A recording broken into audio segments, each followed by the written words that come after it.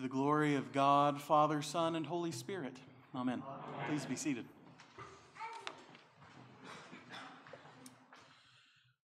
Well, if any of you happen to go look at my office walls, you'll notice I haven't yet hung up my diplomas or ordination certificates, because for a year I've been saying, well, one day things will slow down and I'll finally rearrange the furniture in here, and I don't want to hang them up before I figure out where the furniture's going to go, and I might even repaint in the process, so we'll see.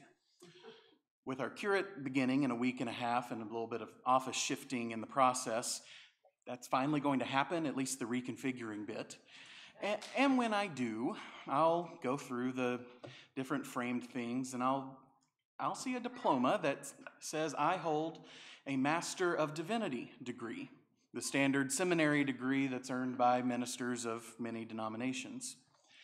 And there's a running joke at seminary graduations about having mastered divinity and yet not having the first intelligent thing to say about it. Regardless of degree or position, lay or ordained, baptized 5 minutes or having perfect Sunday attendance for 80 years, none of us can fully grasp or control or master a complete understanding of who God is and how God works. God is infinite, so there is always more to be considered. God is incomprehensible to those of us who are finite, and that is good news. Because if we were actually able to totally comprehend all of who God is in God's very own nature, well, then we would be greater even than God, and we'd have the ability to put God in this box. And then it would seem we somehow had an even more infinite knowledge than the God who has infinite knowledge. God, then, if we were able to put God in a little box, how could God then be the gracious, merciful, benevolent, loving, and even humble Lord and King of the universe that would create the world and also save it? If we were greater than God, we would have to be fighting to save ourselves. The good news is we don't have to. We don't even have to fight over control of who possesses the most knowledge of God. But just because we're finite people doesn't mean we haven't tried. So a few months ago, I was at the barber shop, and as I was thinking about it, this might be the third or fourth barbershop story I've told from this pulpit in a year. But anyway, I was getting my hair cut a few months ago, and room full of a few other barbers and a few other clients, and they're all about the same age as me, and several of them go to the same Bible study. I think some of them go to the same church, so they kind of know each other and have this ongoing theological discussion. And these guys were talking about all the recent videos they had watched on YouTube of these various Reformed apologists, these folks who like to make seemingly conclusive arguments based in Scripture, defending nearly any position you give them, this or that or the other. They can find a way to make Scripture support their position. So the barbershop was full of these guys who were rehearsing their various argumentative points, because that's what people do in a barbershop, I suppose. And one of them even mentions that he had just purchased tickets to go to Texas to see this ultimate showdown match between this well-known Reformed apologist and this well-known Roman Catholic apologist, who were going to have this huge debate over some aspect of the Bible. And these guys were talking about it and using language that really sounded like a wrestling match, more like a cage match or even fight to the death.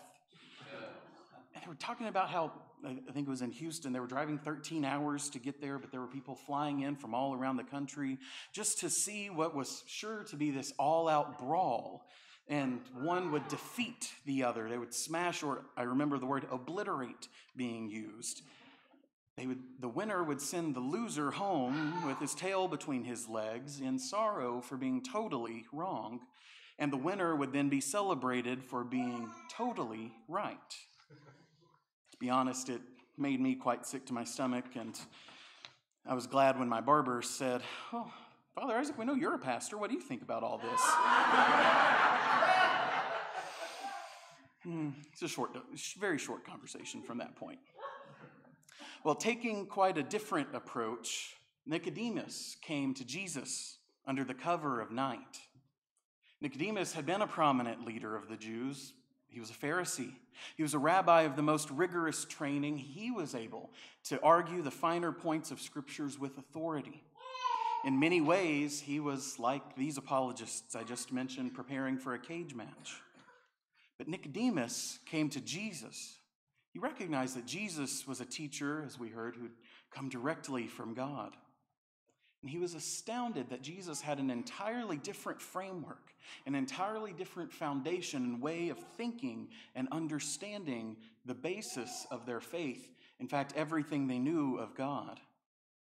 Jesus, having come from heaven and knowing one day he would ascend to heaven again, he talked about the kingdom of God and how no one can see it without being born from above. Now, Nicodemus was wise, he was logical, he knew how to ask questions.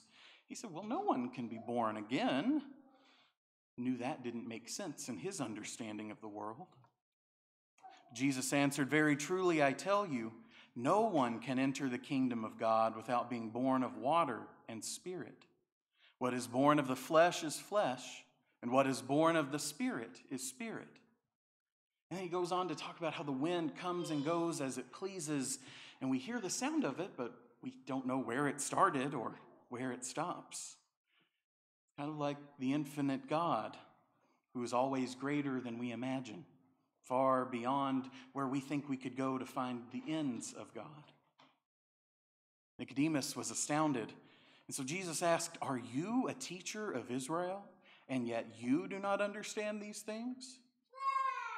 This well-respected leader was one who seemed to know everything, didn't even know God, perhaps, was more infinite than he could imagine.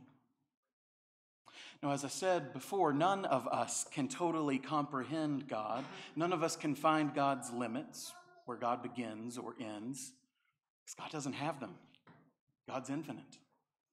No lifetime spent studying every letter of the scripture and practicing every argumentative defense can definitely define, to make finite, exactly who God is and exactly how God works. It's a mystery. God is a mystery. But God's also the kind of mystery worth contemplating. God's not the kind of mystery one might solve, like playing a game of Clue to discover it was Colonel Mustard with a bat in the library, or that God is some kind of mystery, so we just throw our hands up and not even try to figure it out.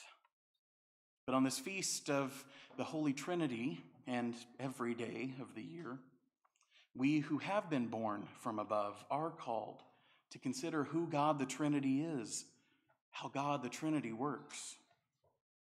We'll never condense God's 3-in-1 and 1-in-3 formula down to some scientific equation, but God, the Holy Trinity, has revealed the very nature of who God, the Holy Trinity, is. And that nature is love. God is the love of the Father and the Son and the unity of the Holy Spirit. God is a perfect communion of 3 distinct persons, but so profoundly intimate with one another as to be essentially inseparable. They're of the same essence. None of them acts without all of them acting. None of them existed before the others, none's greater or less. They're all co-equal, co-eternal.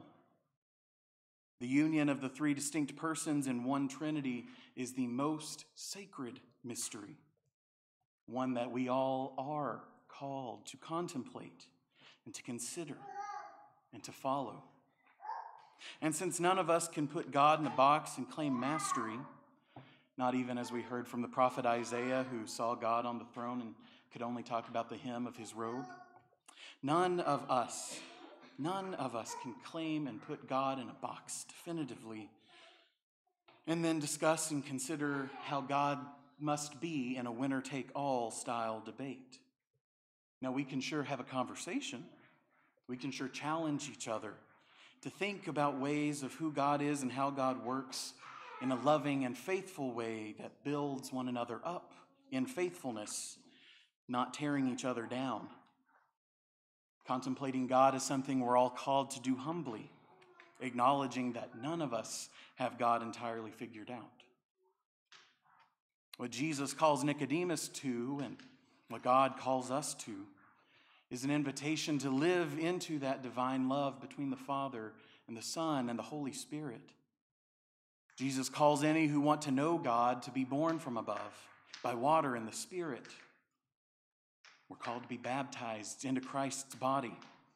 As St. Paul put it in the epistle to the Romans, we're called not to live according to the flesh, but according to the Spirit. For when we are baptized, we are adopted. We're adopted into the household of God and brought into the family. We're made co-heirs with Christ, or as the way I think about it from a hymn I grew up singing, we're joint heirs with Jesus as we travel this sod. Because when we're born from above, not born just of the flesh, of the things below, but when we're born by water and the Spirit, when we've been adopted, we've been given the Spirit of love that can call us to follow God, call us to know that we are children of God, that we can cry out and say, Abba, Father, Dad. All of us, all from distinct backgrounds and with distinct personalities and viewpoints, from here, there, and everywhere across time and space. If the three distinct persons of the Trinity are in fact actually different from one another, and because they're different, able to then be united, then we too, who are all different from one another, distinct in seemingly every way, can be united as equals. When we have diversity of opinion or way of understanding the Scriptures or talking about who God is, we can do so with love and compassion and respect, build one another up in the unity of the faith as equal children of God. That's who we all are. We are children of God, children who are called to play and learn together, not to school each other or to win out in a cage match. We're children of eternal life, serving the God who so loved the world that he gave his only Son, so that everyone who believes in him might not perish, but may have eternal life. Indeed, God did not send the Son into the world to condemn the world, but in order that the world might be saved through him. As the children of God, who is love, the love between Father, Son, and Holy Spirit, that so spills out into love even us finite humans in the midst of creation. And we children of God are called to be ones who love one another deeply, such that that love spills out into the world, that sends us out to proclaim God's love for everyone and to invite everyone into the fold. So may we live into the mystery of God's abundant love. Amen.